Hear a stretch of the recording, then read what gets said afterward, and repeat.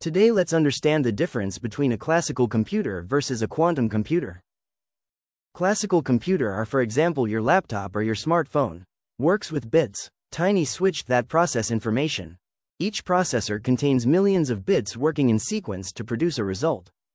One simple letter can be represented by many bits. But even if they operated very fast, these bits are limited by how many operations they can do. It's the physical limits of computers. Quantum computers, on the other hand, use qubits. They harness the property of the atom and are not bound to the same physical restrictions as bits.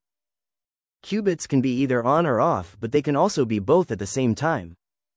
Even if they are very fast, classical computer have to do one operation at the time, one after the other. While quantum computers can run several operations at the same time. Why is it important? Well, one example can be if you ask your GPS the shortest way home. Your computer need to compare all of the different roads one after the other. While quantum computers can do all of them at the same time. It's just like comparing candles and light bulbs. Yes, both are used for the same function, but one is just way more capable than the other. It's like having 6 hands instead of 2. It's faster to do anything. And it's faster in ways a classical computer will never be able to compare.